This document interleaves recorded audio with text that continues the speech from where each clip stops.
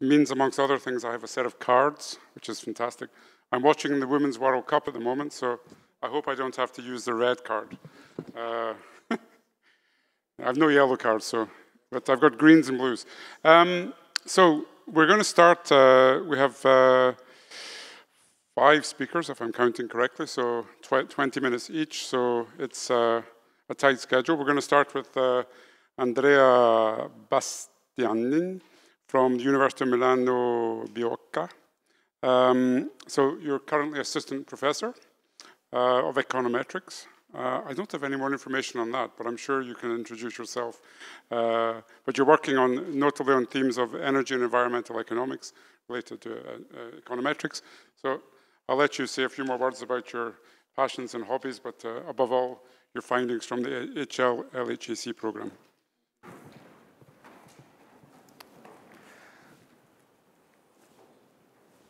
So let me thank you, first of all, Johannes, for having me here, not just for that, but also for an endless exchange of emails and a number of Skype call in which it really helped us to build the results that I'm going to use in this presentation.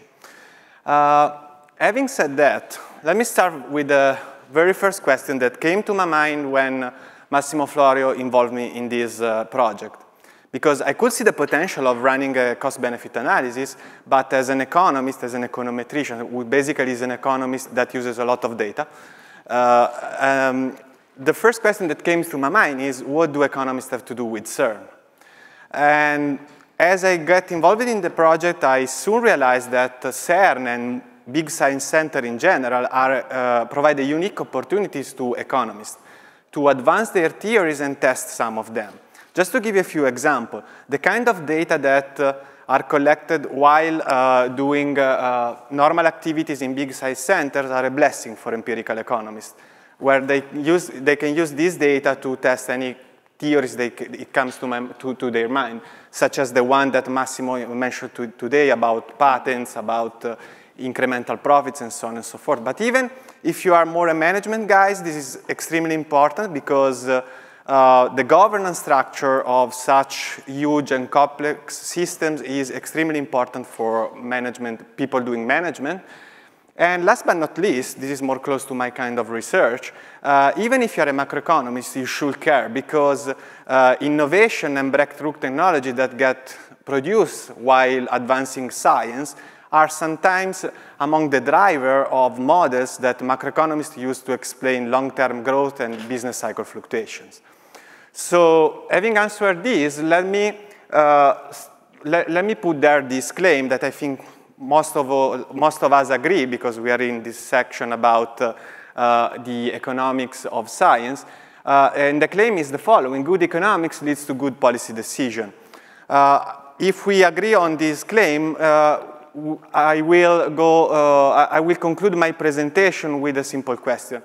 If economics can be good to big science centers, let's see what big science centers can do to do good economic analysis.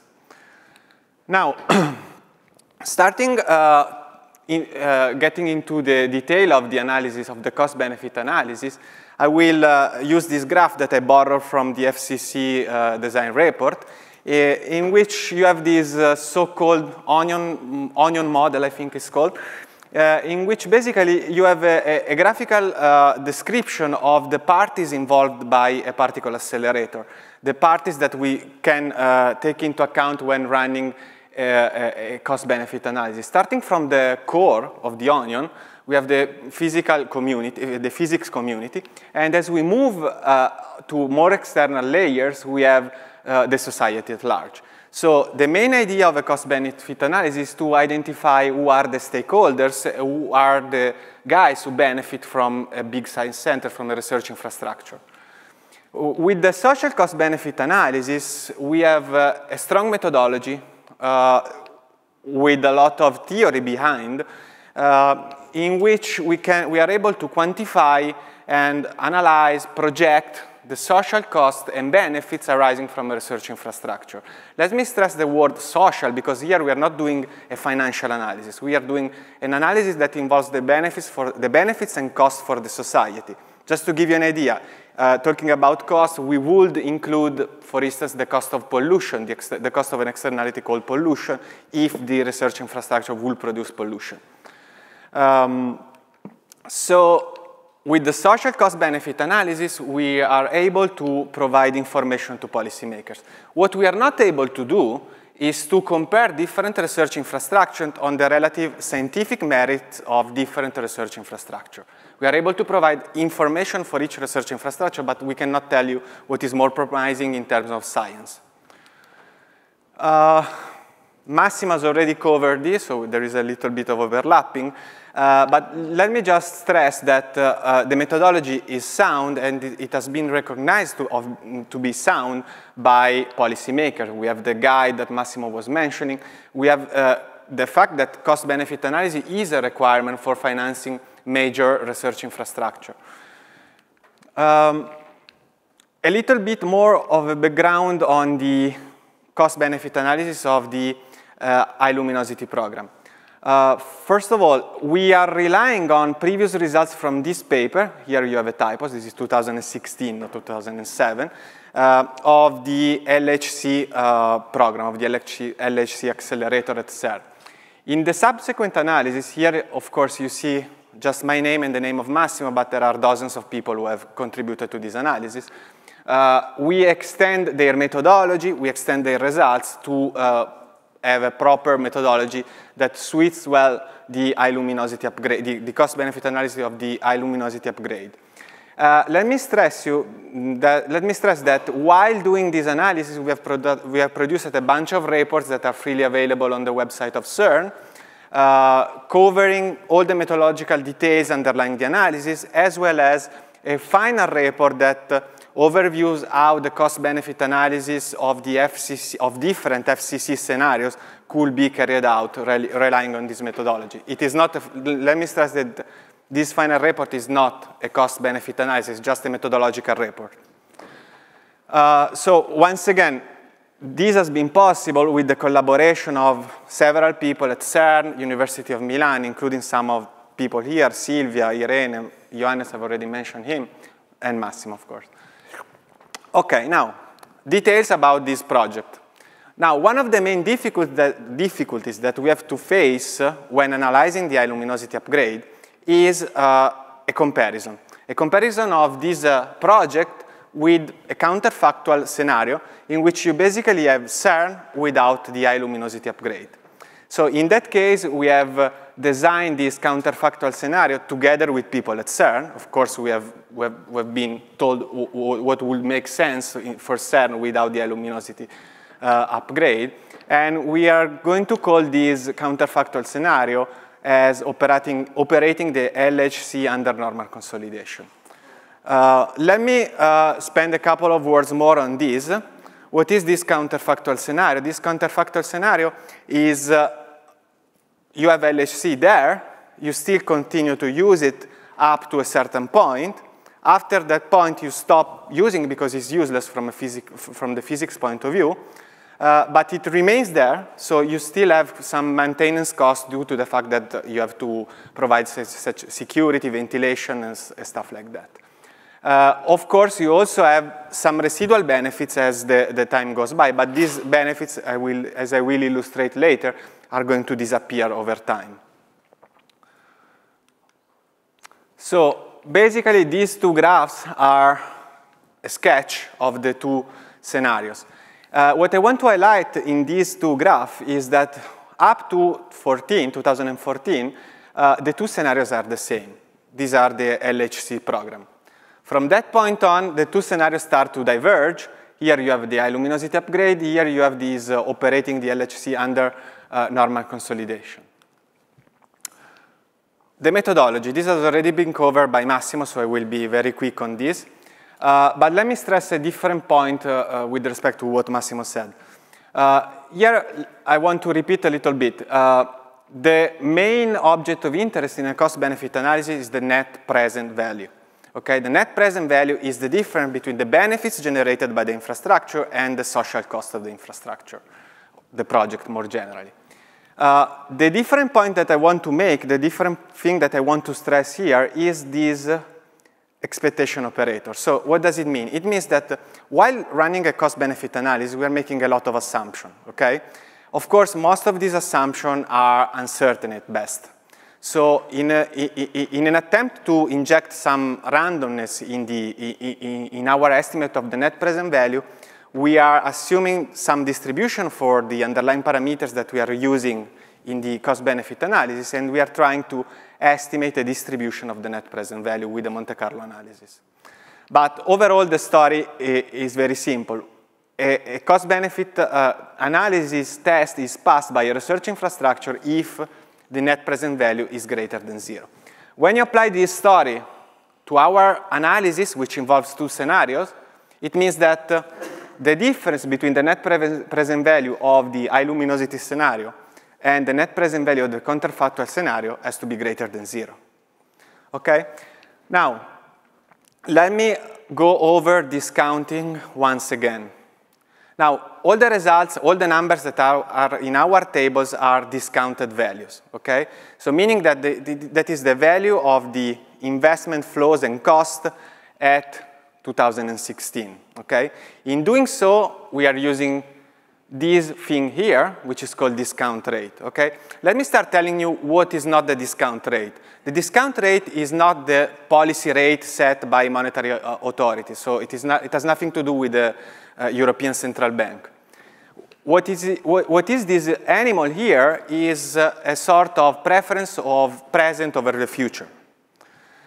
So we take the value of €1 in 2016, and it means that having 3% as a reference value, this €1 in 2016 worth €0.5 in 2038, because you prefer to consume now rather than in the future, of course. Benefits, okay? Most of these benefits have already been covered by Massimo. Luckily, without any coordination, I'm going to stress another, the two benefits that Massimo stressed less before in his presentation.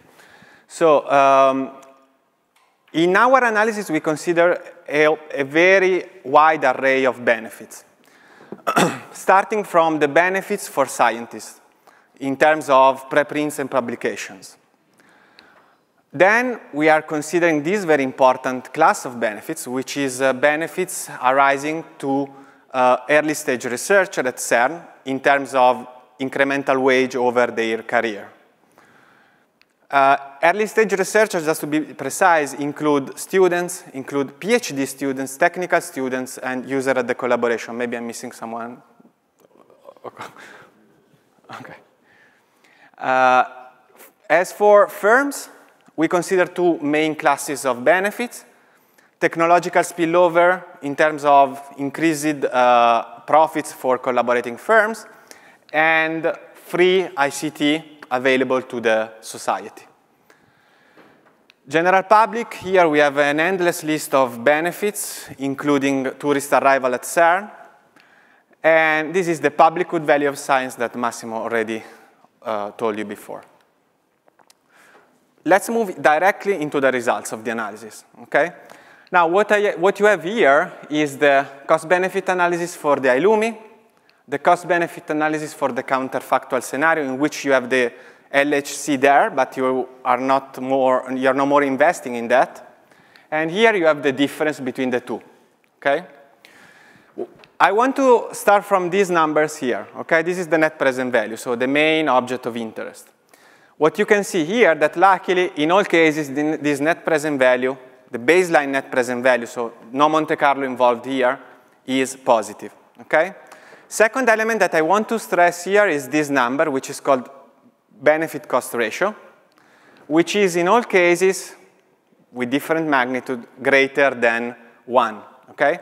So for instance, if you take the difference, you have 1.7. It means that in terms of additional benefits generated by the ILUMI scenario, each dollar, each euro that you invest, you get 1.7 back. Now I will focus a little more on two main classes of benefits. So those are those related with human capital and those related to technological spillovers, okay? Which, as you can see, are about 42 if you consider the difference, and 37 of the total benefits arising from the ILUMI. So they are the two most important categories. Just to give you the intuition, the benefits for early stage researchers is the number of researchers times an estimate of the incremental salary that they get from CERN, and this is actualized, this is discounted, okay? As you have been told by Massimo, this incremental salary arises because there are additional skills that these guys gain when working at CERN, okay? Now, here is the mechanism through which we have an additional benefit in the ILUMI scenario. So basically, this blue line is the number of early stage researchers up to 2038 in the ILUMI scenario. This is the counterfactual. What happens here, it happens that without any upgrade of the machine, basically CERN loses attractivity. Therefore, these people will move to some other place or some other project within CERN. This difference generates this economic value, which is highlighted by the green bars you can see here. Now, very quickly on the technological spillovers, we consider two classes of spillover. Let me start from the bottom, okay? This has to do with the availability of ICT technology. We consider three main classes of benefits in this category. The availability of roots for free, the availability of GEM for free, and the availability of other free ICT that have to do with storage and other solutions that are required for the ILUMI. Okay? Now, what I want to stress here that whatever number I've shown there, probably that number is an underestimate of the true value of benefits arising because of this. Why? Because it is almost impossible to get a complete list of what is needed for the future, and it is really, really difficult. Even though the most recent analysis that Massimo showed you today confirmed that there are benefits, of course. In terms of technological spillover, here the intuition is simple. Basically, the value for collaborating firm is proportional to the share of high-tech procurement that they get from CERN. And this share of high-tech procurement is higher within the ILUMI scenario than within the counterfactual scenario. And this generates these benefits. So basically, you have the value of the procurement times the share of benefits, or the share of high-tech procurement times a multiplier, which tells you how much you get back from working with CERN, times the incremental profits. Now, in terms of the Monte Carlo, just let me show you how it works. It works like that. Basically, for each of these parameters, or for some of these parameters, we have a distribution, okay? We draw from that distribution and we run the cost-benefit analysis again and again. So to have inferences about the output of the CBI that are of interest. These are 15 things that we assumed as being stochastic and that have been involved in the simulation. And let me show you here the simulated cumulative density function of the net present value. I just want to highlight that this black line is the baseline value, so the baseline value that we get from the CBA without any Monte Carlo.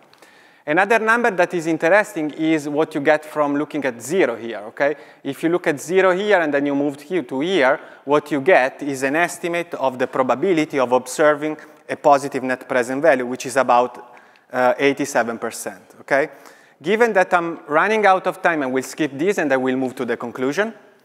And the conclusion, I try to answer this, try to provide a very partial and skewed answer to this question.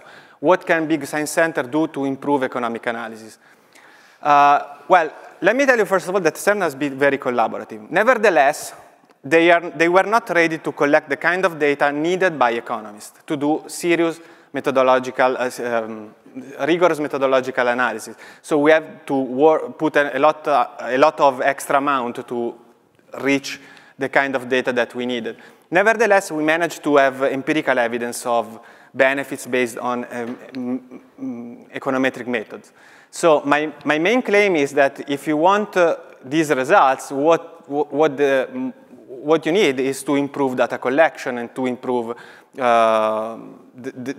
internalize in a way the fact that sooner or later you will need economic analysis. That's it for me.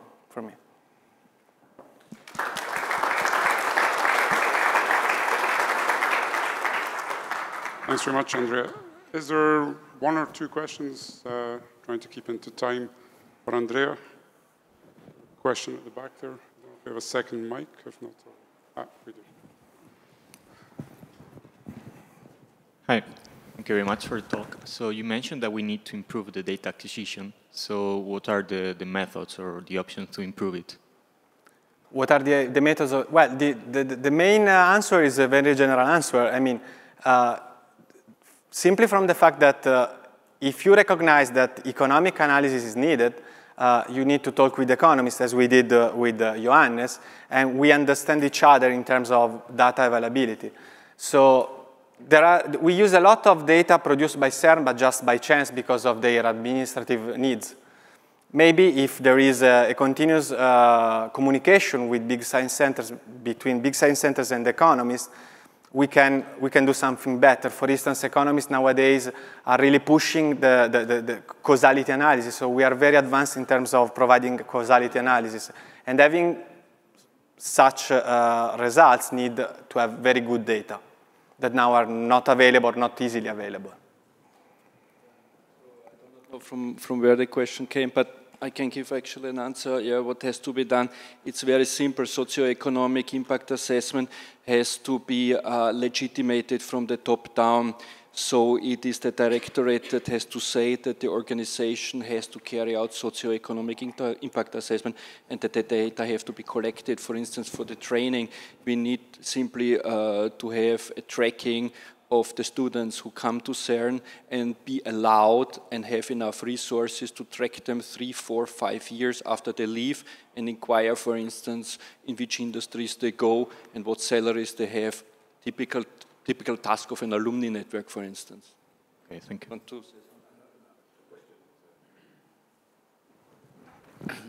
To follow up on this morning's discussion, is it true to say that since the expenditure comes now and the benefits come later, in fact, if you would not do discounting, you would even have much bigger much bigger returns? Yeah, it's true. It is true, but it is also true that if I ask you, would you prefer a euro? No, I know discounting, okay. But then the second question is, what is the impact of the discounting rate? Have you tried to play with this parameter?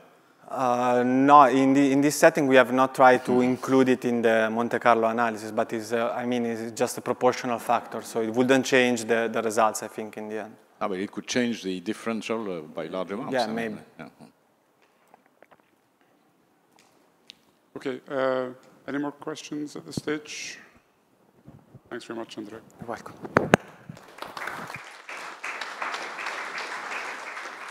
Okay, the second presenter this afternoon is Silvia Vignetti from CSIL in Milan. So you've seen Silvia earlier because she was playing my job in the morning session. So Silvia is part of the RI PASS team, so we're working together on that. More importantly, she's an expert in planning and evaluation of major infrastructure projects, including CBA. She's over 20 years of experience and will now give you an insight into designing a research infrastructure with impact in mind. Thank you, Silvia. Okay. Thank you for this introduction. Thank you for inviting me. And thanks also to Andrea Bastianin, who get the right hints for my presentation, because I will talk precisely about data collection, about having a plan in mind well before the start of an impact assessment in order to be prepared to perform an impact assessment. So I will briefly discuss the motivation of why we need to think about the impact well ahead before we actually observe and the impact materializes. What does it mean to have an impact assessment plan? So we have discussed this morning about having the necessary financial resources for impact assessment, to have the skills and the competence. But if you have financial resources and the skills, but you don't have a plan, then it's not very useful. And a plan can also support you in understanding how much money you need and what type of skills and competencies you need. And then I will pretty much focus about the data collection and possible data collection strategy, which are the relevant indicators, and especially what you have to do to collect such indicators. So we start with the rationale. Why do we need to think in advance about performing impact assessment? The evidence tells us that there is, as we have discussed this morning, an increasing demand of performing socioeconomic impact assessment as one of the justifications for funding new research infrastructure. So already in the preparatory phase, research infrastructure managers are increasingly called to prove that they are prepared to deliver impact. At the same time, the discussion that we have with the RI managers and also the evidence is coming from a survey that we have carried out in the context of the RI Path project tells us that impact assessments are performed episodically and only as a response to an external request from the stakeholders or from the funding agencies. There is, in many cases, a lack of internal resources and expertise on how to do that or how to even initiate the exercise. And then there is a need, once you have decided to undertake this exercise, there is a need for deep understanding and collaborations of the people inside the research infrastructure with the experts that have to carry out the impact assessment. So the idea is that if you plan an impact assessment exercise in advance, you are prepared in the moment when you have to carry it out on how to do that in the best way. And it has useful also as a strategic management tool. So it's not only to respond to the request of stakeholders and funding agencies, but it can become a truly useful management tool for research infrastructure management.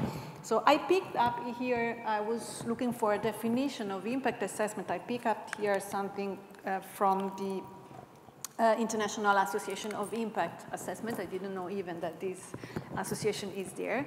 I wanted to have a very general and broad definition. If you look, there are many other different definitions. If you look at the European Commission impact assessment in the context of the European Commission, it's pretty much related to new legislation. So you have to demonstrate every time you decide to have a new regulation, a new piece of legislation, that which are the consequences of what you're doing. So in the context of the European Commission, the Better Regulation Guidelines is pretty much framed as a tool for the impact on legislation.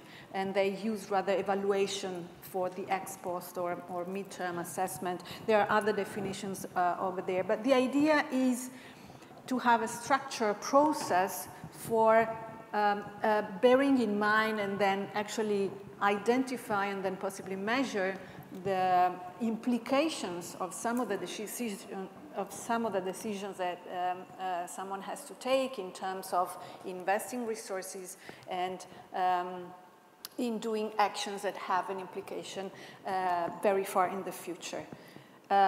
Impact assessment of evaluation is linked, but it's another story than monitoring, for example. So we've been talking about key performance indicators, which are very useful tool for monitoring the performance of research infrastructure, but it's another story, it's something else.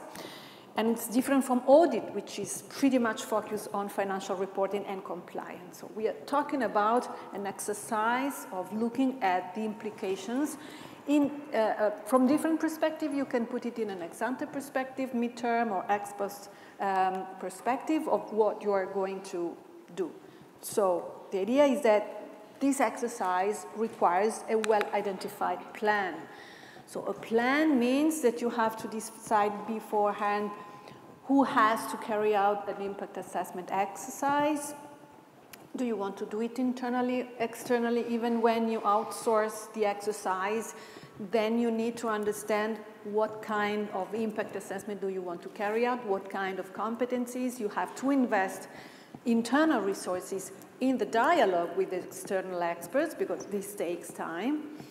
When do you want to perform it? Are you going to do it ex ante, in itinere, ex post? Are you doing the best practice would be to set in place the model for impact assessment, and then using it as a strategic tool means that you routinely, every X years, you redo the analysis to see where you are. in what you were expected to deliver. What type of impacts are you going to track and to measure? Of course, there is not, as we have discussed this morning, there is not a one-size-fits-all model. So it pretty much brings the idea of what is your core mission, what you are going to deliver, how do you want to describe your impact, which are the focus of your socioeconomic impact, which kind of methods and tools are better fitting with what you want to describe and measure, and especially which is a data collection plan that you have to put in place since the beginning. And then, of course, what do you want to do with this, with the results of impact assessment? You want to perform an impact assessment, and then how you are going to use these results. Are you going to use it just for external, for responding to the external requests, or are you also trying to use it for internal purposes, to trying to see whether you can maximize some of the impacts that can be more pressing for you? So let's go and see the data collection tools and the different possible impact areas. Now, there is a lot of discussion going on about which is the list of typical impacts, how we can describe the impacts of research infrastructure. It is a really endless story, but there is a certain, so if you really go and look at the very specific type of impacts of specific research infrastructure, you will see a great variety, but there is a certain consensus about the fact that there are some impact areas that are basically always there, and you have scientific impact, education impact, technological spillover and innovation, so impact on the firms, cultural and outreach, and science as a public good. And you have this classification which comes out in many of the reference work in the literature on this topic. So let's start and let's go one by one to see what we can say about how to put in place a data collection system. Scientific impact. First of all, the value of knowledge and on how it is disseminated. So the idea here is knowledge has a value insofar it is disseminated and someone is interested in knowing this new knowledge.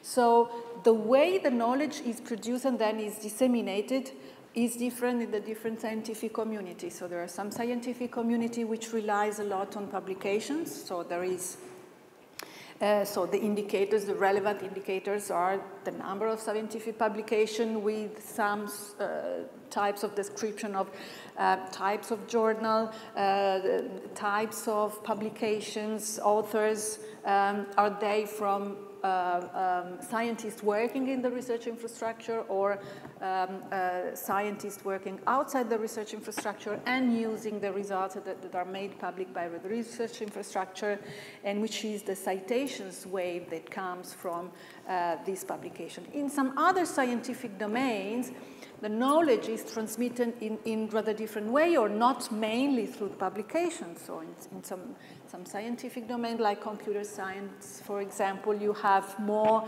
the habit of attending conferences, workshops, seminars. So in that case, the type of relevant indicators may be different, or the details that you may want to have on that specific channel of materialization of impact is different. So the idea is to look at the conference, at the important conferences that are organized, the workshops, the seminars, how many people is coming, and from where they are coming. So the fact that someone is coming from very far away, you should be very interested in a topic if you are prepared to go from the other side of the globe to listen to the scientific community talking about a certain topic.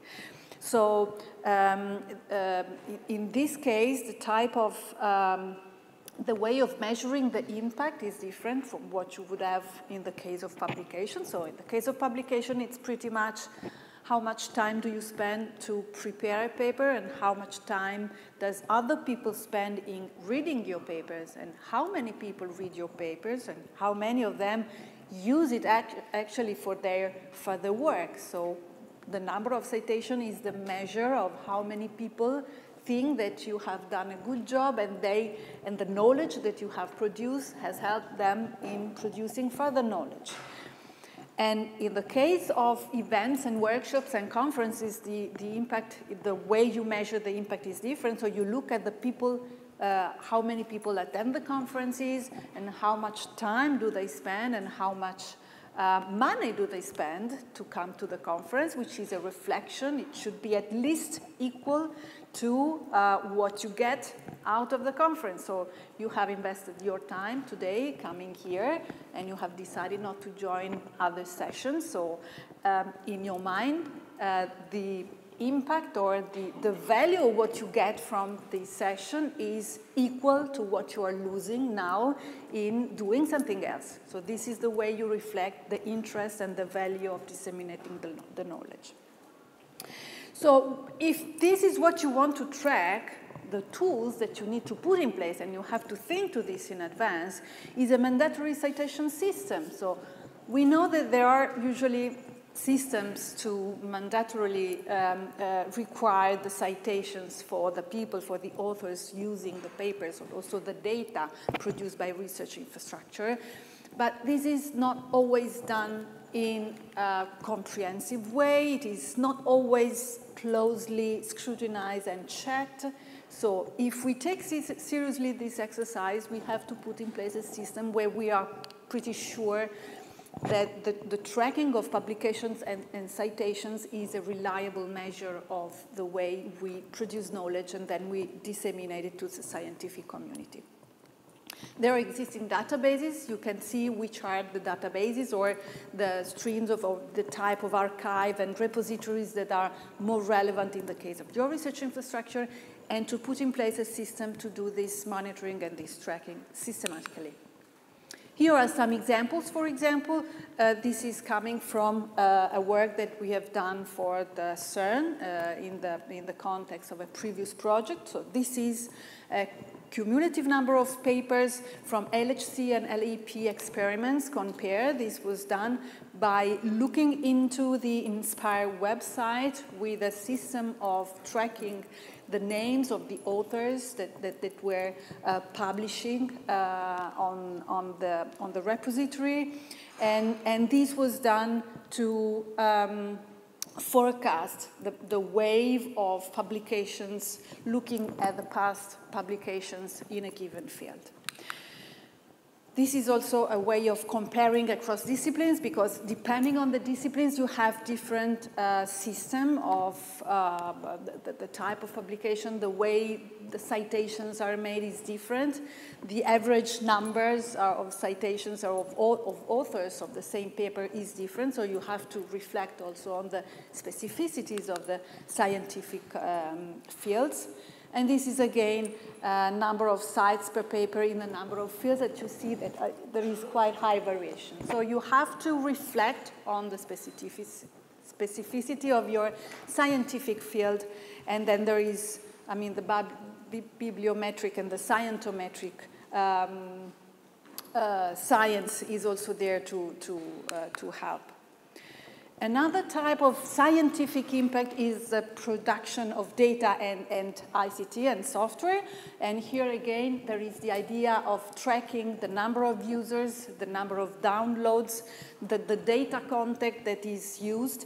And the idea is looking with the user surveys, trying to track the downloads and trying to understand in which way, basically in terms of time saving, how the life of the scientists is made easier thanks to the availability of these tools.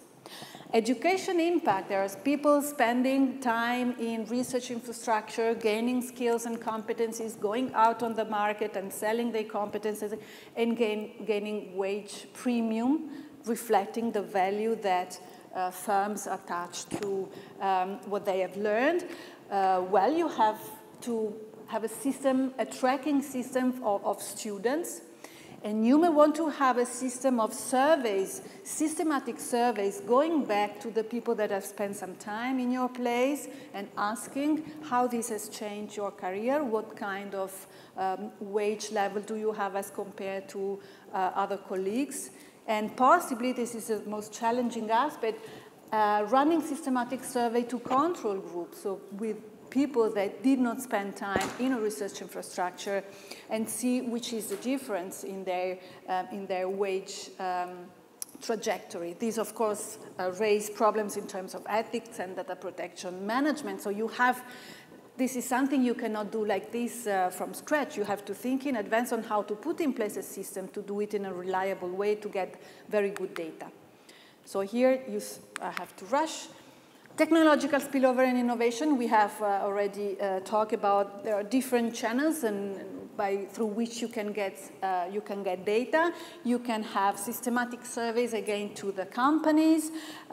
You need to track startups and spin-offs. So there is this program of the NASA, which is a very advanced way to track and report and demonstrate also the spin-off effect of the NASA.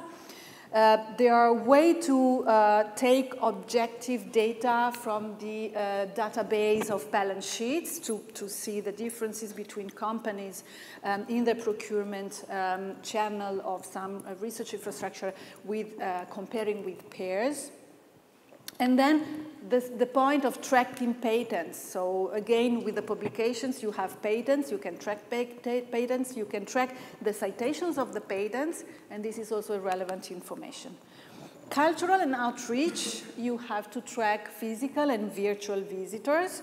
You have to take into account that every time you organize something, you are spreading the word of what you are doing. So you are reaching out people and citizens. You have the social media. We are now in this moment webcasted, so there are people looking at us. Hello there.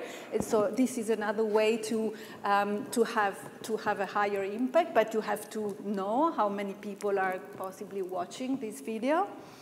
And then you need to have proper tools. So you need to have web analytics. You need to have media tracking systems to be prepared when someone will ask you, so what kind of cultural and outside outreach did you do? And then science as a public good. As we have heard before, if you want to look at the preferences of taxpayers about spending public money on big science, there is the channel of asking the willingness to pay of the citizens for investing in big science and on particular science objects. So this can be well done, but you need surveys and you need to design and carry it out in a proper way in order to be scientifically sound and reliable. So I think I'm almost in time.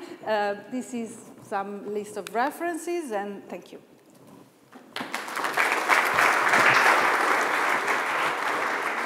Thank you, Sylvia. Are there any questions for Sylvia while we're getting the next speaker set up to talk?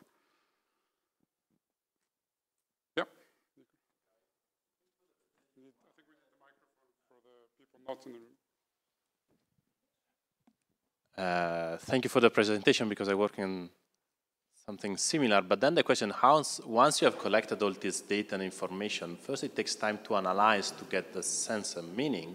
And then the difficulties we have is how to enter into the decision-making process, because I mean, you need to have also a culture of accepting these indicators, to elaborate it, to reflect on it, because it can be also too simple to say this part got more views on YouTube, the other one less, so this is successful and we invest more in this. I mean, really simplify to provoke a bit your reaction, but how to feed the decision-making process?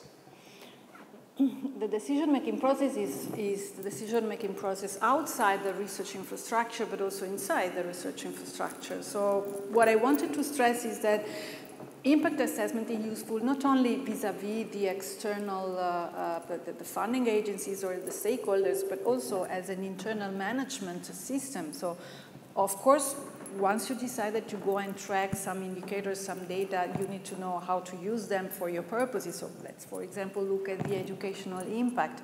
Once you know that there are the students and the PhD coming in your place comes specifically from or especially from one specific field, and you discover that the wage premium is higher for those going in certain industries or acquiring some specific type of skills and competencies, you can understand that you are better off in developing that specific know-how rather than others. So, for example, you can decide to have a program for recruiting students in that specific scientific areas, for example.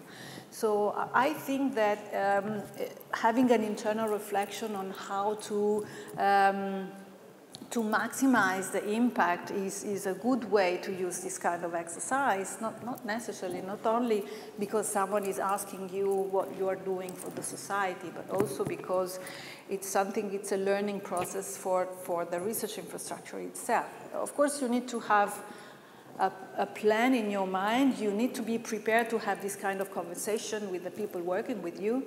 You need to engage people, as we have heard from the CERN, and you need to convince also people that it's good to collect and to do the effort to invest time to collect this type of data because it's useful for what you're doing. Thank you. I'm conscious of time, so I'm going to. We have a session, I think, at the end where we can possibly have a broader discussion around any of these points. The next speaker is Lynn Kretzschmar from Vienna University of Economics. Lynn's currently completing a doctorate at the Institute for Entrepreneurship and Innovation. And she's looking into the valorization potential of technologies involved in manufacturing process of superconducting materials. And today she's going to talk to us about leveraging the economic potential of accelerator technologies. We're still looking for your presentation. Figuring out something because I changed a little bit the presentation and I think it should be. It's not this one. There is the slide. But you can just leave it out. Just delete it and then it's fine if you delete the slide.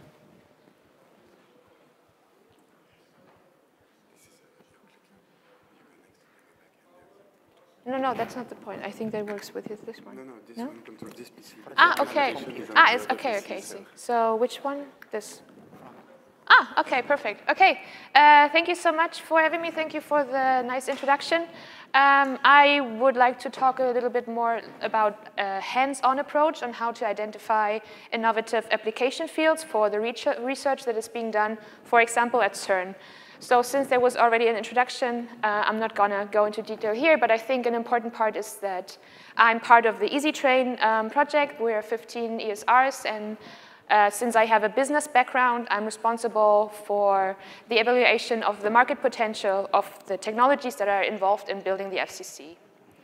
And I think it has been talked about a lot by other speakers yesterday and already today, how important it is to kind of connect business or industry and science, because if you have scientific advancements that you work on and you put it into industry, you can actually reduce the manufacturing costs to build, for example, the FCC. As Michael yesterday talked about, especially the manufacturing costs for the magnets are very high, and we, of course, want to have them as low as possible. So in order to do that, we need to go to industry and find application fields for the research. And how do we do that? Usually, a lot of application fields are found by accident. For example, Teflon. I'm sure you know the Teflon example. It was found by accident. But we try, at our university, we try to have a more systematic approach to finding application fields. And actually, my supervisor and a colleague of his developed a method, which is called technology competence leveraging, which is a systematic approach to identify and evaluate innovative application fields for existing technologies. It's a 4-step process. I'm going to go not into detail here because I don't have the time, but the first step is to identify the benefits of a technology that you have at hand. The second step to find or to search for new application fields, for example, by talking to customers, by talking to experts, and having analogous markets that you could have a look at. And the third step is the assessment of the ideas based on strategic fit and their relevant benefit relevance. Fourth step is the determination of the valorization strategies. That means try to find out how is the value created, for whom is the value created. And for our project, for the EasyTrain project, we did the TCL method for superconducting magnets, as well as the manufacturing chain of superconducting magnets. And I will go shortly over the results that we found. So in order to find application fields for manufacturing steps in the production of the magnet, first of all, you of course have to know what the manufacturing process is, which is not as easy for us to understand. Coming from a business background, I'm not an expert in superconducting magnets, so we had to kind of figure out how the process is being done. And of this process that you can see, we figured out that 3 steps are very valuable, or can be very valuable for industry. That is the production of the superconducting Rutherford cable, the thermal treatment, which is done with an oven, and the vacuum impregnation with epoxy. And of these 3 manufacturing steps, we try to identify a couple of application fields where you could use these technologies, these processes in industry. And you can find a list of application fields that we found out during our project, and you can also see down in the chart their benefit relevance and their strategic fit. So they're mapped on that. And as you can see here, one of very interesting or very high potential application fields is scrap metal recycling. So the oven that is used in order to treat the superconducting magnet could also be used in the scrap metal recycling industry. And we did a detailed market analysis. Actually, you can also find the poster today where it's more in detail explained what we actually did at Vienna University in the Klimt room. So you can feel free to come and join us there. And we did a detailed analysis of the scrap metal recycling industry, and we made an overview over the supply chain, and we spoke to the key players. We identified them and spoke to the key players and checked, okay, so how is this important? Is this an important technology for you, or do you need other aspects that have to be realized first? And we also mapped the industry technology fit. So what you can see here is the dimensions of the oven, so how precise the heating is, how high the speed of the heating is, and how relevant it is for different industries. For example, you can see that argon, which is used as a protective gas in the oven in order to protect the materials, is very important in the precious metal industry because it diminishes the shrinkage of the materials, which of course for precious metals is very important.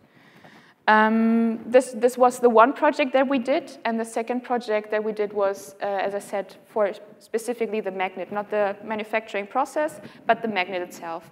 And for that, we first identified the core benefits, and we did actually conduct a hackathon at CERN in 2017, where students of different study fields came to CERN and developed ideas of application fields for the superconducting magnet and worked on their ideas. And you can see also the different kind of ideas mapped based on their benefit relevance and strategic fit.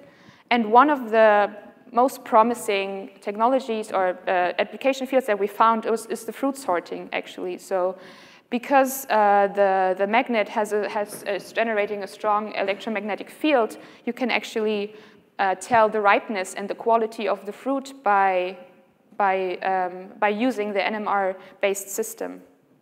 And you can do that in a very non-destructive way, which, as you can see here, when you look at the competitors in the fruit sorting market, is actually a niche, because mostly the technologies that you can see mapped there have either a high invasiveness or a low precision, and NMR actually gives you the possibility to don't destroy the fruit, but also be very precise in estimating the quality of the fruit. So we talked to a lot of industry experts and found also out that there is a technology adaptation need if we want to use the technology, like if it should fit perfectly to the fruit sorting needs, then particularly the speed has to be increased, because as of now it's a pretty lengthy process to evaluate the quality of each fruit. So there has to be some work done in order to increase the speed, for example. We also had a look at the supply chain and the potential, and I think what was very interesting when we analyzed the application field is that there is actually another application field that we didn't think of in the food industry, which is the chick culling. I don't know whether you're familiar with this topic, but there are 45 there are 45 million chicks killed, male chicks killed in Germany each year, because they are unprofitable and there is no need of them, so they cannot lay eggs. So the industry is in need to determine the sex of the chicks very early on, like in the egg already. And it's actually, we're still validating that, but we think that NMR systems could actually determine the size of the chromosomes and therefore find out what sex the chick in the egg has. So this is, I think, a very nice, interesting field that should be looked in further. What will we do next? So we did the superconducting magnets and the superconducting magnet manufacturing process, and in October this year we would like to go on and find application fields for the radio frequency cavities as well as their manufacturing process. And next year we will probably hold another hackathon, but this is still in the planning. Yeah, if you have any questions, you can come to me and we can discuss. It's a very interesting aspect. I think just one more slide, the things that I learned during the TCL method, and I think the things that you should take away from my presentation, is that you should not only consider the final product, so not only the magnet, but also the manufacturing chain and the different steps. There is so much market potential in the different steps and the technologies and the processes that you should not forget about that and have a look at them as well. I think another important key thing that I learned is that you also have to anticipate dead ends and unexpected turns, because sometimes in the beginning you think that the application field is very valuable, very important, but in the end it turns out if you talk to an expert it doesn't really work. So it's a very iterative process and you have to anticipate that. And I think the last part, which is very important for me with a business background, is that we have to kind of work together, because I don't have the expert knowledge that you have. So I need to know about the technologies, I have to know about the benefits, and in order to estimate the validity or to validate whether the application fields are good or not, I need your knowledge. So it's nice to have like an exchange of knowledge, and I think it's very important for the method. Yeah. That's it. Thank you so much.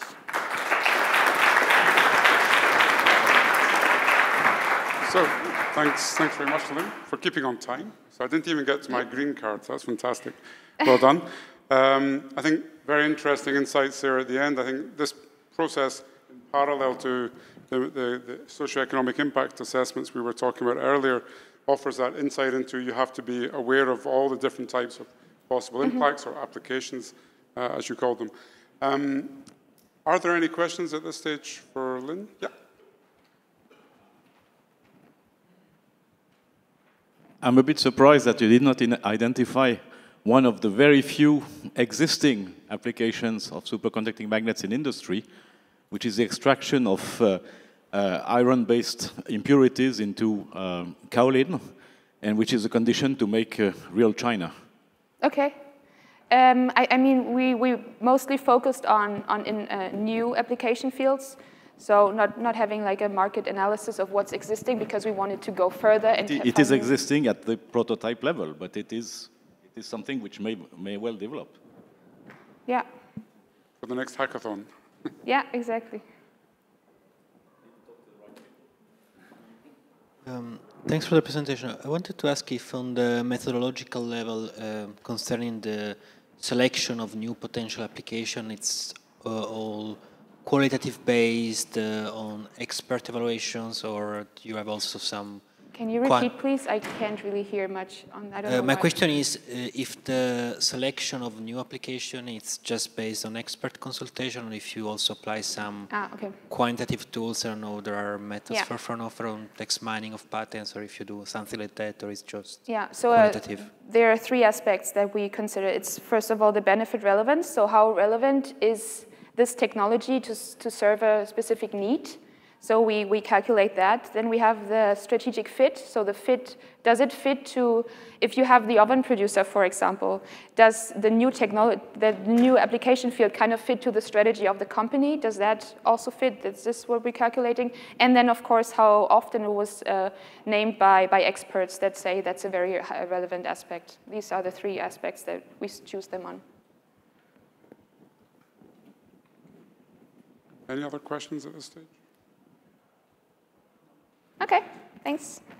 Okay, the 4th speaker, is going to talk about rethinking the public value of science. So, Maria Loureiro from University of Santiago de Compostela, who's been working in the States, amongst other things.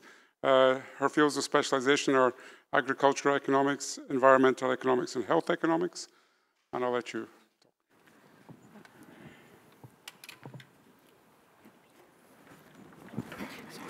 Forward, backward, and laser. Okay.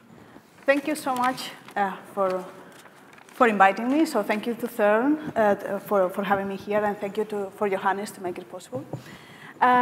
When they gave me the title of this talk, the truth is that I thought, well, what should I be talking about at the last session, or one of the latest sessions in the day? So I will be talking about the public value of science, hopefully doing it in a bit innovative way, as the title requested, Rethinking the Public Value of Science. It's a bit challenging to do so, but I'll try to do my best.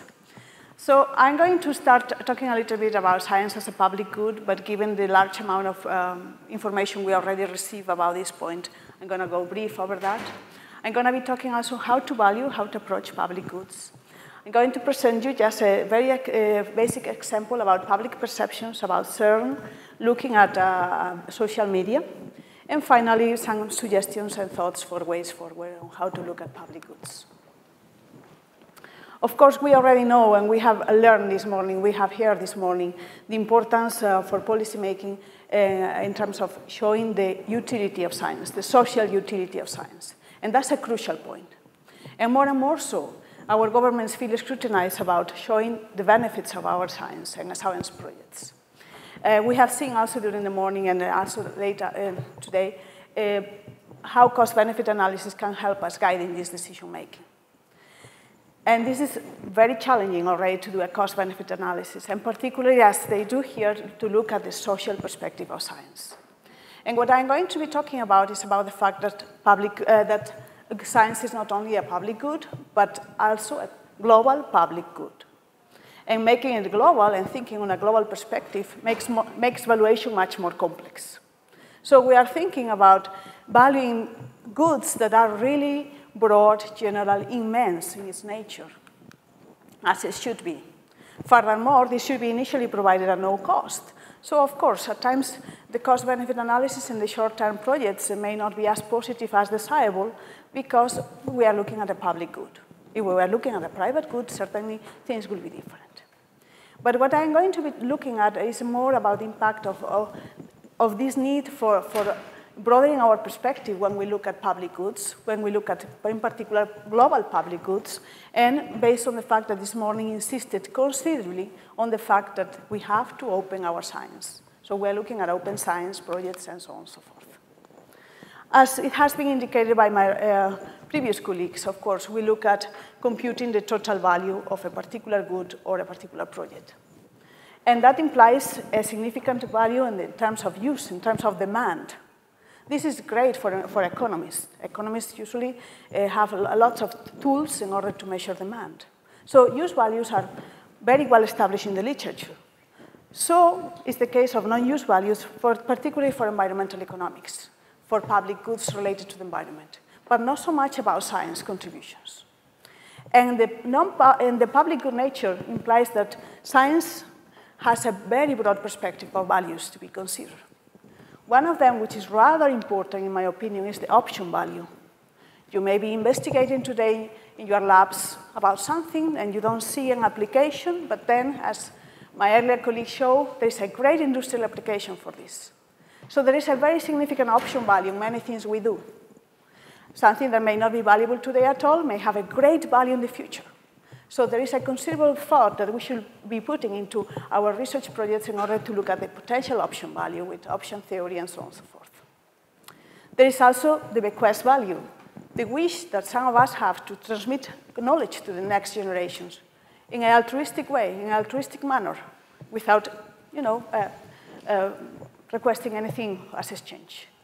Or the assistance value, the preferences that we indicated this morning that individuals have in Europe just to support certain research lines just because they want to have a public institution that investigates in this field of research.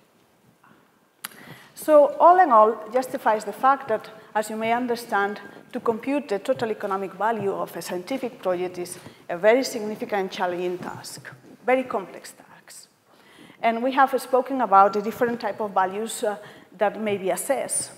But we haven't not talked much about risk and uncertainty. That's an additional issue that complicates matters into hand. I'm not going to be talking about that, but we have to acknowledge that, of course, as we have indicated here, someone pointed out in the morning, economists may be like weather forecasts or physics looking at the weather. Yeah, there are many models that predict weather, and some do better than others at 30, 40, or imagine to predict the weather at 50 years' time. Like we have to, at times, come up with an estimate of cost-benefit analysis for a 50-year project, right? And also, time preferences matter, as indicated earlier.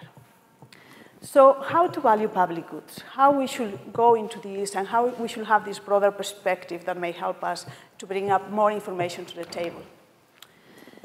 The issue at hand is clear. There are no market prices, but this doesn't imply that there are no values, that there is no importance on what we do, even if we don't do anything that has a commercial immediate value or use value. So we rely on citizens' valuations in order to assess public goods. And the question that has been already assessed when this morning and presented is how much are you willing to pay for this type of research, right? This is the typical contingent valuation question in which citizens show their preferences, their stated preferences about a particular research project. And this is being done traditionally, as it has been presented, in a referenda type of question. In economics, there is also a history on how we do things and why. And the fact that we use usually open-ended referenda type of questions implies that we put the citizen in a perspective in which he or she has to choose and vote, as in a real-life referendum, to make a scenario in a survey which is kind of similar or parallel to what could be a political referendum in their countries. Will you vote, or will you pay more money or this amount of taxes to support CERN, for example? So, as it turns out, of course, stakeholder participation and perceptions are crucial in order to determine whether or not you are going to be willing to support particular research agendas. And this has been my latest work on understanding social preferences through a direct approach. Direct approach means that we go to the individuals and we collect from them their values, their preferences, and their assessments. And this is what has been done in the morning in the contingent evaluation exercise that presented Professor Massimo. Well, there is this approach and other approaches also based on indirect collection of data, that basically what we do is to try to look for signs in the market that indicates the values of the good and service that we are valuing at hand. When we are doing surveys, you may think, oh, it's so simple to do a survey. Oh, no way. It's very complex to do a survey. It's kind of very difficult to do a survey, a good survey. A good survey may suffer for a different type of biases. One of them, for instance, is hypothetical bias. When presented with a question, you may think this is a hypothetical question. So the best answer to a hypothetical question is an hypothetical response. Will you be willing to pay? Oh, I may be willing to pay. All hypothetical, which is not what you really want. What you really want is a real answer to a, in fact, actual scenario that may happen. There are many other types of biases that may occur as well, in spite of the fact that surveys usually are pretest and rerun several times until we get to this magical survey instrument. Another one is social desirability bias. It may happen that you feel bad about telling people or telling the researcher that you are not willing to support CERN because you have other commitments. And because you feel bad, you don't feel like you are the greatest citizens on the earth, you decide to say yes. That's called yeah saying as well. You say yeah, but it's not a real, truthful, honest response.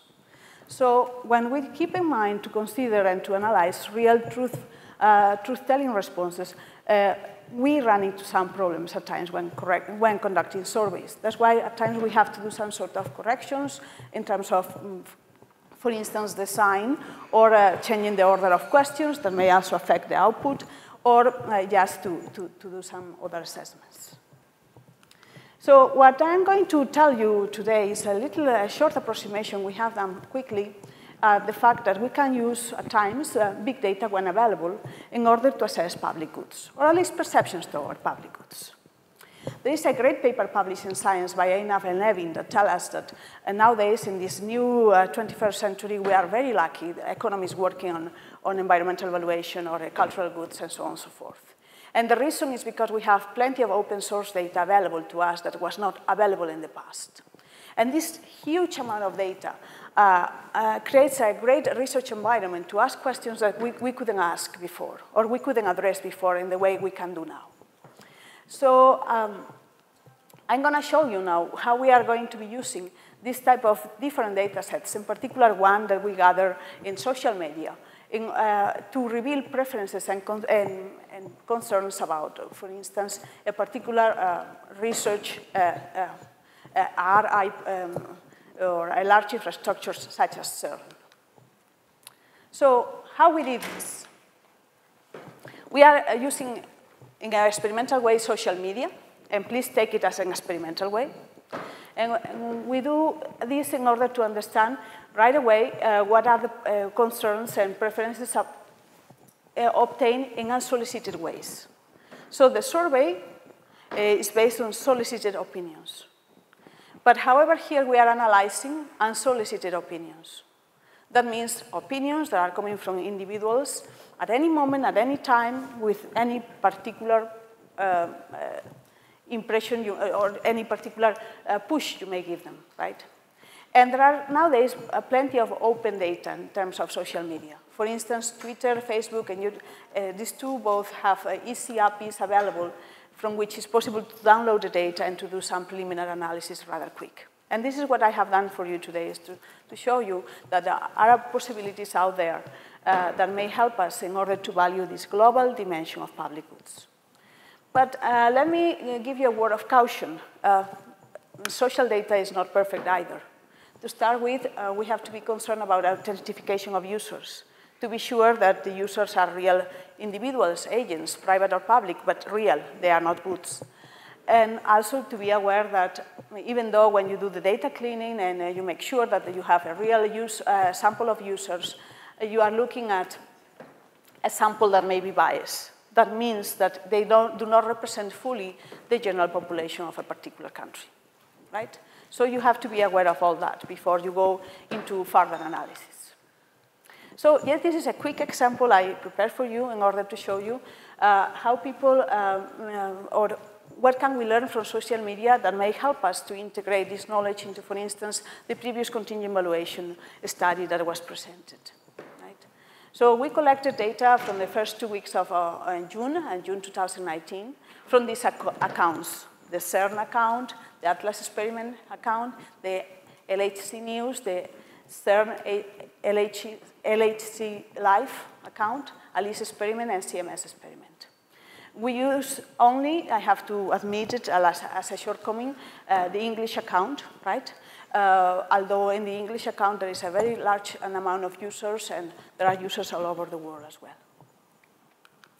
And just for us to understand what's happening, what people have in mind, how are they expressing sentiments, and how these sentiments can be translated into indexes, we use some tools based on sentiment analysis. Basically, the idea of sentiment analysis is to retrieve, in fact, from unsolicited opinions, a particular thought or impression that an agent may have, that a user may have, or express, right? So this is based on what is called natural language processing, and basically is a field from the computer science that is developing immensely right now, because it can have a lot of applications as well, not from linguistics, economics, cultural sciences, and so on and so forth. And the idea is the following. The idea is that you collect all these database of tweets coming from these accounts that I told you. And basically what you do is like a process of cleaning and organizing, in the sense that each of the sentences becomes a vector. This vector is clean in the sense that, for instance, prepositions may be eliminated or not, depending on the wishes of the researcher, but usually prepositions are eliminated. And so you have a vector of nouns and verbs and adjectives. And then what you can do is, of course, do very basic information gathering and very basic visualization tools, and keep it in a very illustrative manner, or else you can do some numerical indexes. For instance, here, if I want to retrieve what are people talking about when they talk in the accounts that are related to CERN, well, they are talking basically, the English-speaking users, they are talking basically about the LHC project, and they are talking about time and will, and there is a place, time will tell, like this option value, time will tell, right? Or other items that reflect certain hope about the future of the research lines that are going on right now. In terms of sentiments, we can also retrieve sentiments. Is this a positive or negative word? And what sentiments can be anticipated. Most of the sentiments are positive, and they are related to, the first one is trust on the institution. The second one is anticipation, looking forward for something to happen. Surprise and joy as well. In terms of the Spanish users, what do the Spanish users talk about? Well, the Spanish users talk about the fact that CERN is apuesta, bids for código abierto, open code, Microsoft software, right? So this is basically what the Spanish community is talking about. They are talking about the fact that CERN is going to liberate us from paying the fees for Microsoft. This is true, in fact. Yeah? And these are different perceptions on the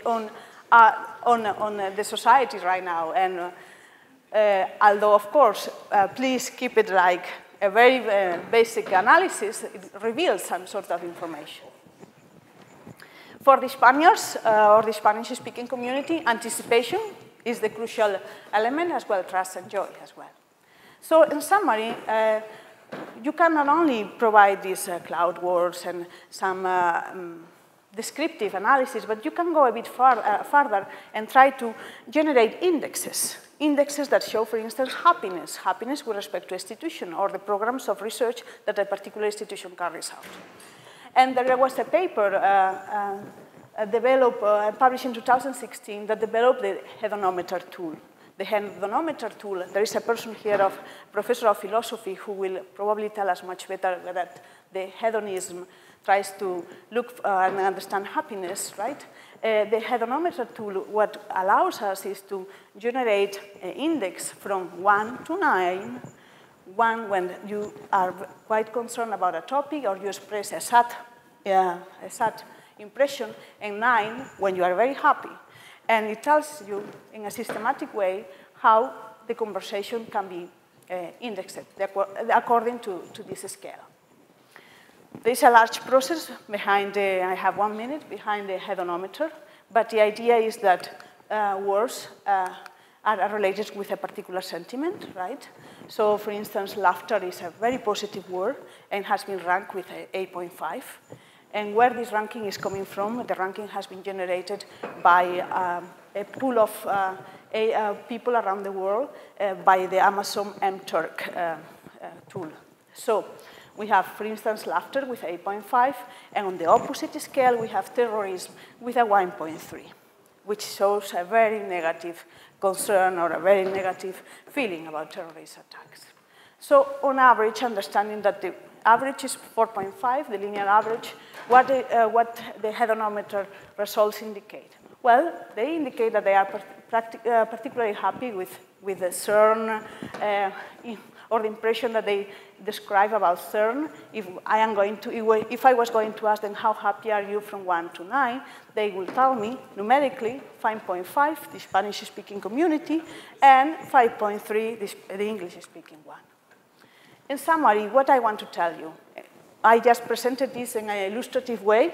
Please don't take it right now. It's not a concluded case study. It's just only to open the floor for debate, thoughts, ideas, and so on and so forth, and to use also, and to be aware that this social media has a lot of potential, has a lot of information, and we can also retrofit and generate particular topics that may come back to us. For instance, in the Spanish community, we saw the importance of the licensing of Microsoft and the making us free of the Microsoft license, but actually this has been also picked by a very prestigious newspaper and was in the press.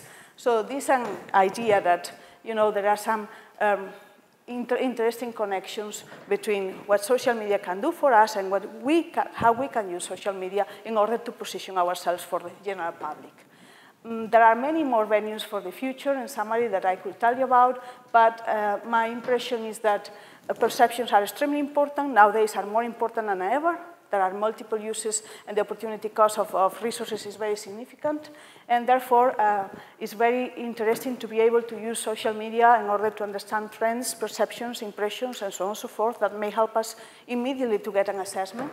And just to conclude, maybe also we may also think not only on cost-benefit, but additional tools such as multi-criteria analysis and so on and so forth that may contain a broader social dimension of public goods. And with that, I conclude. Thank you.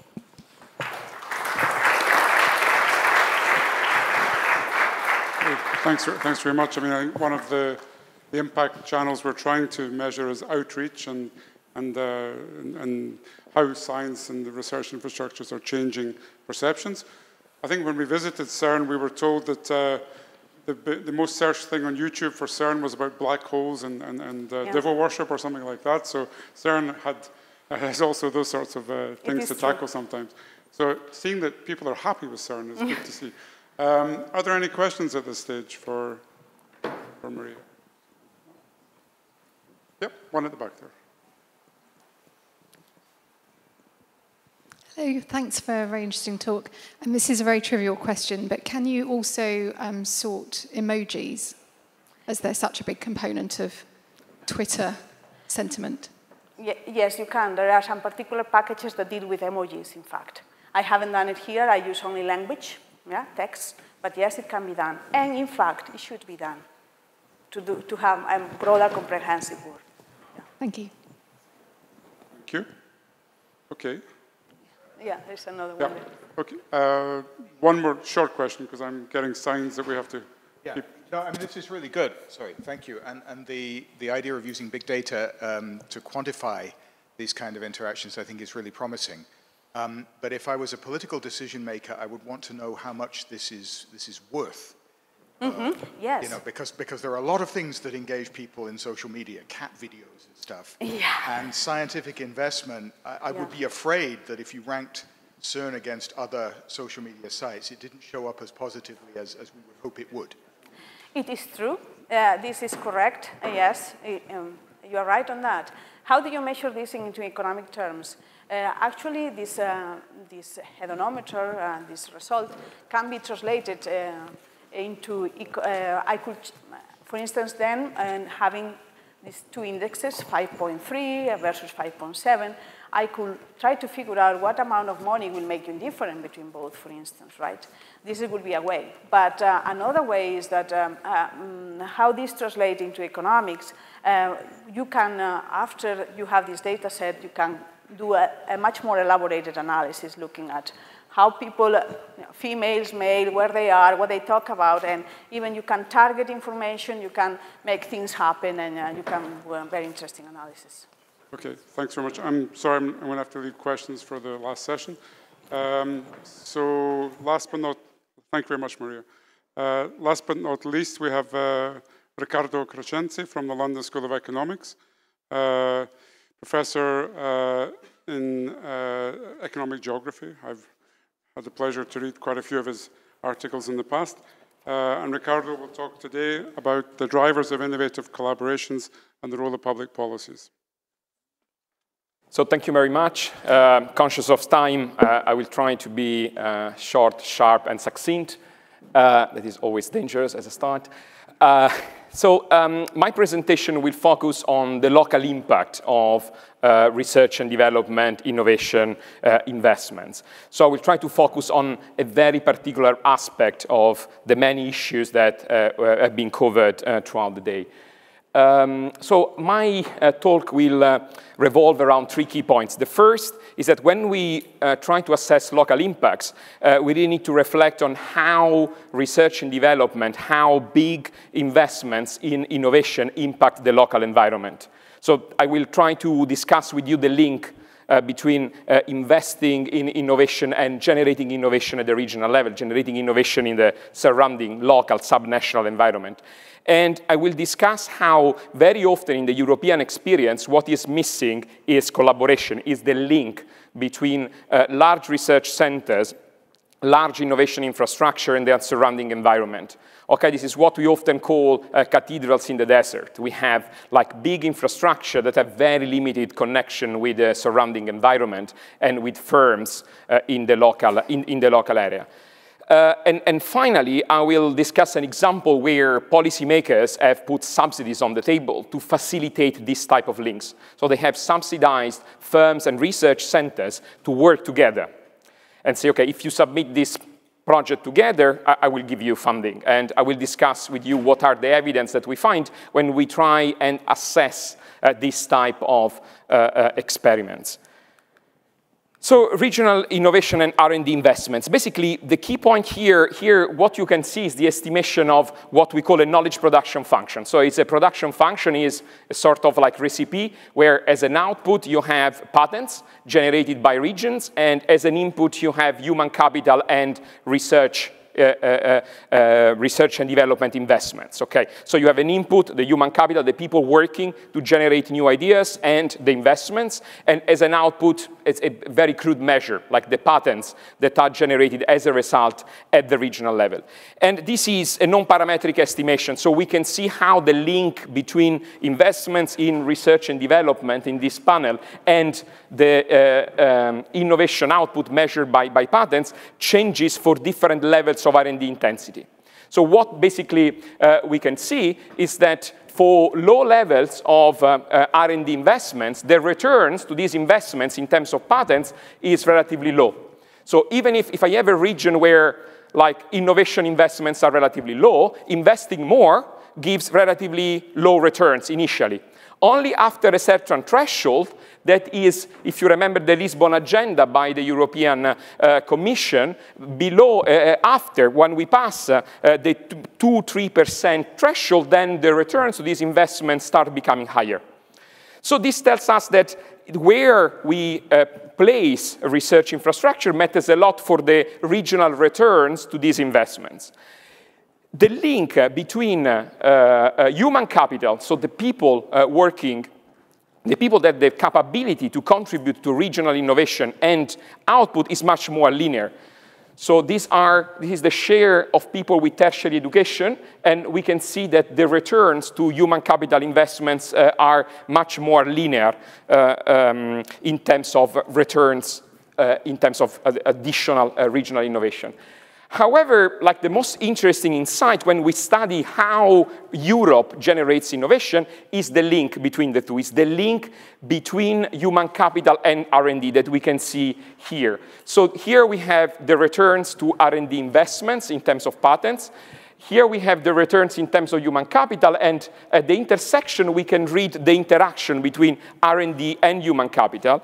And we can clearly see, I don't know where the pointer is, but you can see at the top margin over there that where returns to innovation investments are maximized is where there is also a high level of human capital present in the region. So the idea is that for investments in innovation to generate local returns, you need to have in place complementary supportive local conditions in terms of human capital endowment, so as to avoid this cathedral in the desert type of effect. And we were able to measure this by looking at the interaction between R&D investments and local R&D investments and local human capital. So the link between investing in innovation and generating innovation at the regional level is far from linear, is shaped by complex interactions between other regional factors. So what is it that explains the diversity of returns from innovation investments in different regions of Europe? And so my argument is that there is a missing link. It is largely collaboration.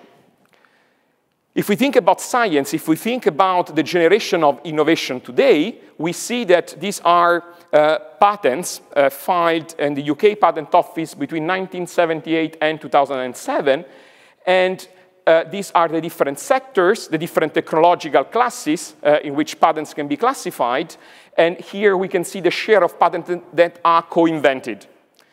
This, I mean, is certainly not new to this type of audience, but if we think about science, we can see that when we approach 2007, 2008, in certain technological fields like pharmaceutical or biotechnology, almost 100% of patents are co-invented. So science, the generation of innovation, is a collaborative effort.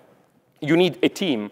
And this is clearly visible here when we can see that in the 1980s, having inventors working alone, the lone scientist was the norm, and today the lone inventor is disappearing and teams are the norm. So when policymakers think about science, they think about science as a collaborative effort. It's about people working together.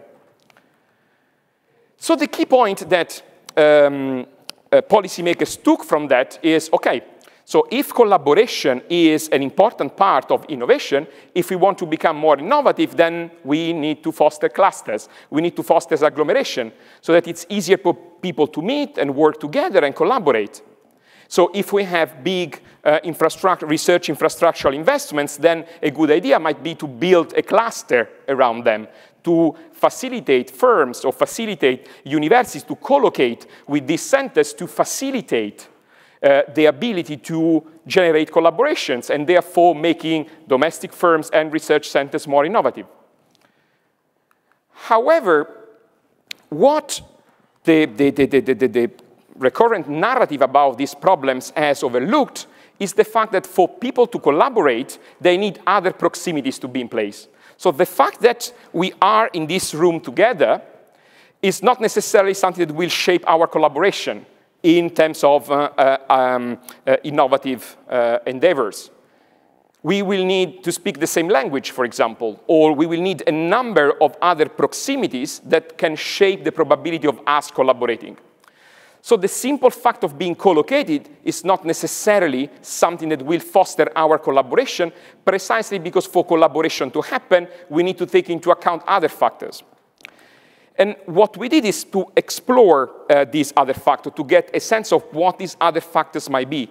And to do this, we looked into all patents filed at the UK PTO and looked at the relationships between inventors, to try and see what was the importance of the relative distance between the inventors versus other factors, versus their organizational proximity, so belonging to the same type of organization. The fact that I am an academic might give me intrinsically different incentives as opposed to an inventor that works for a private firm. Institutional, where I am actually located, what type of organization. So do we belong to the same organization or not? Is it easier for people to collaborate within CERN, or if they are part of CERN and another organization? So to what extent this type of belonging to having different affiliations shapes our probability of collaborating? And of course, there are also matters of cognitive proximity, to what extent our field of specialization also has an impact in our ability to exchange ideas, to work together, as well as social proximity. So we looked at the social network, at the probability of people, what is the probability of me working with someone else, given that we had a previous co-inventor in common. So what is the probability of closing a triad, for example, versus the distance in the social network? And we also looked at ethnic proximity, to what extent then these collaborations are instead shaped by ethnic networks. And there is a large literature in the US on this. So we try to compare the importance of these different factors on the probability to collaborate and on the intensity of the collaboration between individuals, to try and disentangle, by building a suitable counterfactual, what is the additional impact of these different proximities, and ultimately if geographical proximity matters more than these other proximities or not, or how do they complement each other. So the key result is that physical proximity has become more important over time, not less important. So notwithstanding the claim of the death of distance, the explosion of the use of information and communication technologies, working together in the same infrastructure, in the same environment, has become more important, not less important over time. But this, the role of physical proximity is mediated by organizational and cultural factors. We do need to be part of the same organizational structure to be able to collaborate. So it is true that being co-located helps, but only as far as we are supported by an adequate organizational arrangement that makes this collaboration possible. However, if we look at multiple inventors, so people that patent multiple times, and here we are looking at the research stars of the UK system, then geographic proximity is much less important. So if I am a star, I can really be located everywhere I want. So that I can basically leverage my popularity in order to keep collaborating with whomever I want without the need of the presence of physical proximity. We also looked in a follow-up work with Andrea Filippetti and Simona Iammarino and how this works when we look at university-industry collaborations. And the interesting result there is again the role of stars, is again the role of academic stars that really can convince firms to collaborate with universities. So it's more about the reputation of the star than the physical proximity between the university and the private firm. So this makes the message to policymakers much more nuanced. It's really about the quality of the system, it's about the information asymmetries that need to be overcome between universities, research centers, and private firms for collaboration to happen. Physical proximity, the development of clusters of hub is not per se a condition for collaboration to happen, and therefore for spillover, for innovation to spread from the research infrastructure into the local environment.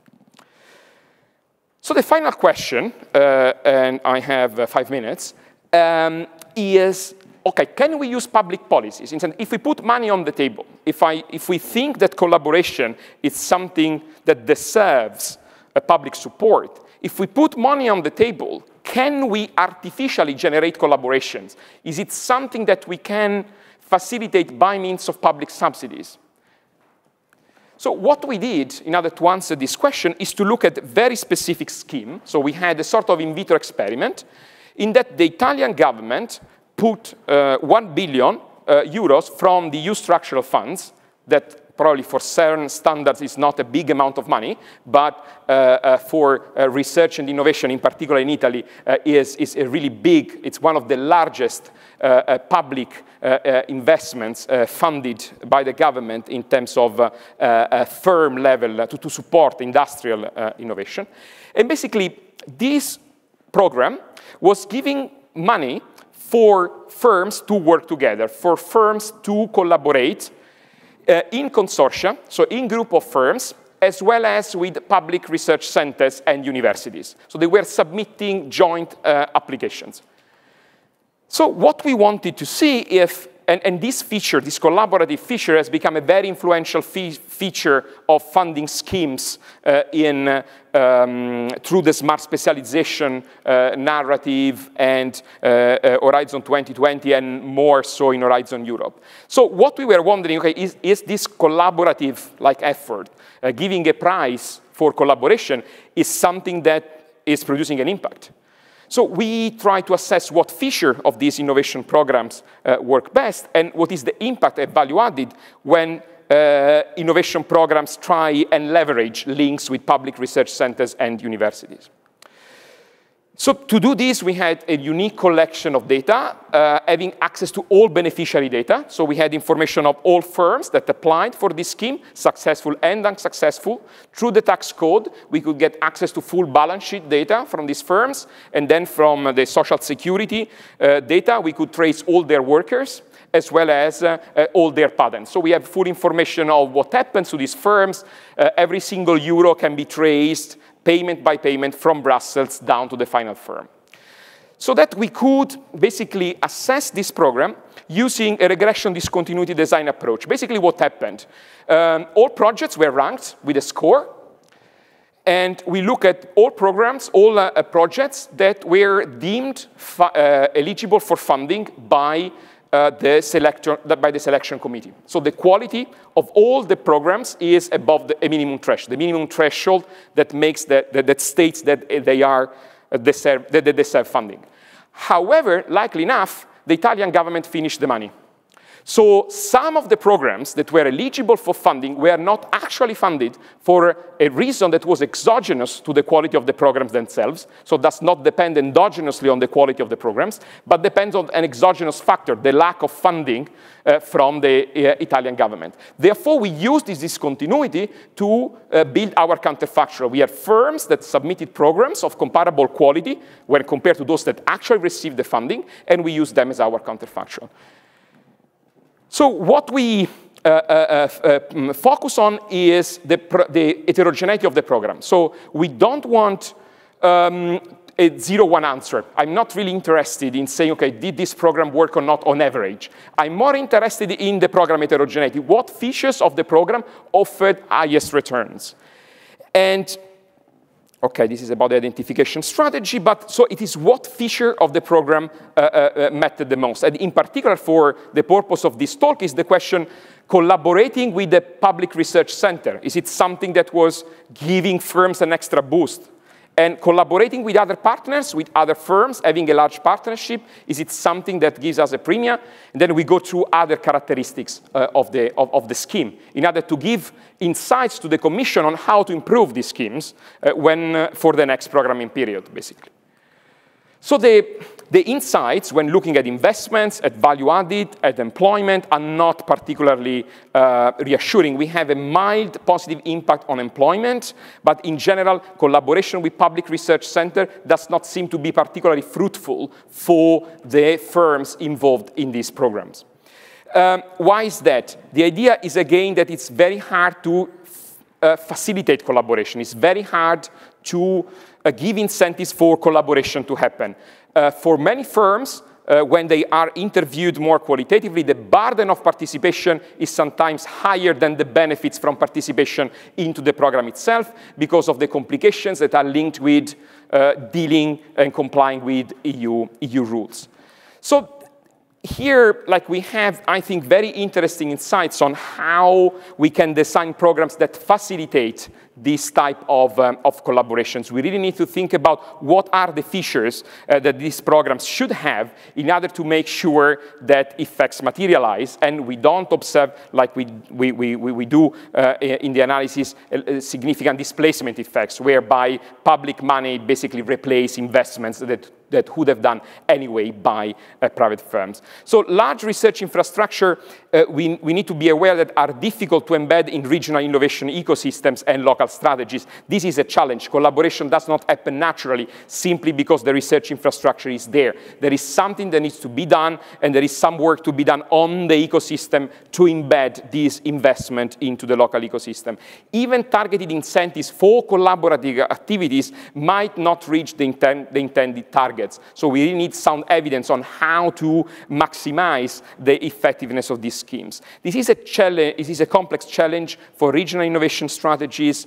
The development of new proximities can be facilitated and supported so as to overcome the barriers for collaboration. So we need a diagnostic stage and a policy stage. Dedicated processes are needed to identify areas where the highest potential for collaboration is possible. Like I said, again, based on a diagnosis of what the center is doing and what the external ecosystem is doing. More research is definitely needed in order to understand what tools and what features of the programs might work in practice in this area. Thank you very much. Thank you. Okay, so we have one question I'm getting from the organizers. So is there a question for Ricardo? Or people need coffee? Coffee? A comment, John. At STFC, we did a number of studies of the Daresbury and Harwell campus, and the Daresbury experience was interesting because a lot of companies chose to locate there in order to work with other companies, not with the public research facility itself. The public research facility put the location on the map and made it visible, but often they wanted to work, collaborate among themselves, and it was somehow a signal of public investment in the region, which is a very complicated message, but an important one, like a new highway or a new bridge would have been. This is, I agree with your conclusions. It's interesting and subtle. Absolutely. I mean, this is in line with this idea that collaboration, basically the public is signaling something that creates a sorting. So certain types of firms are going there. So given that we have a joint sorting mechanism, then I know that I have next to me firms that deserve my attention. And so the scanning costs are lower. Yeah. Yeah, exactly. Then the problem is, like when you have areas that are in need of injections of innovation, like how can you create this type of ecosystem if you want artificially? Is the signaling enough? Okay, so are there other questions? Sorry, I was getting a time check there from the organizers.